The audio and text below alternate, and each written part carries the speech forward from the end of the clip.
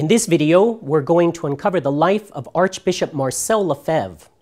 Archbishop Lefebvre is one of the most fascinating characters of the 20th century.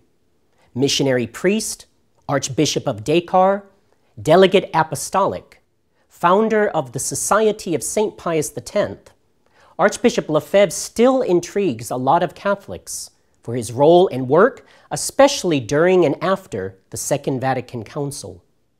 Who was Archbishop Marcel Lefebvre?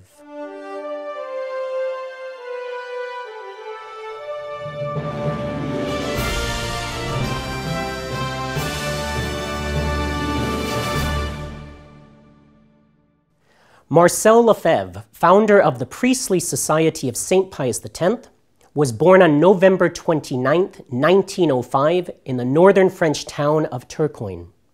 The third of 8 children, Marcel grew up under the supervision of his devout Catholic parents, Rene and Gabrielle, who owned a local textile factory.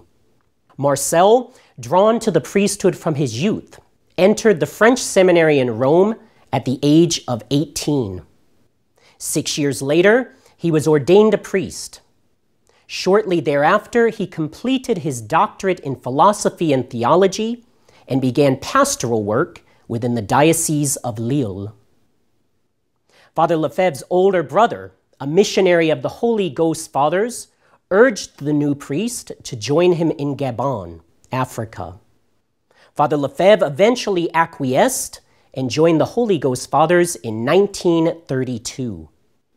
He was immediately sent to Gabon, first as a seminary professor, but was soon promoted to rector. Marcel Lefebvre, after these early years, was entrusted with increasingly important responsibilities. He was called back to France and made rector of a seminary in Mortain. In 1947, Pope Pius XII appointed him apostolic vicar of Dakar and was thus consecrated a bishop.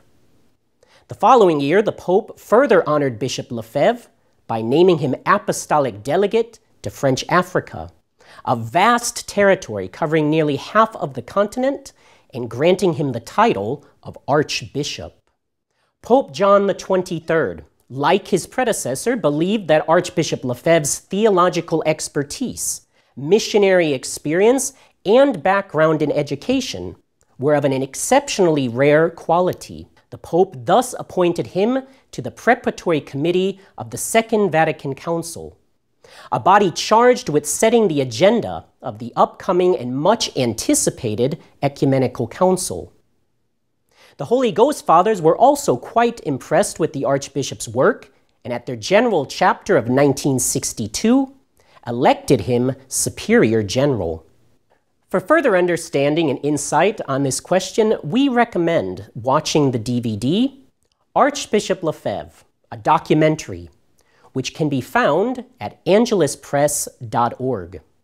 Another great source we recommend is to read Marcel Lefebvre, the biography, or The Little Story of My Long Life, and Apologia pro Marcel Lefebvre by Michael Davies, also available at angeluspress.org. To learn more, go to sspx.org and subscribe to our email list.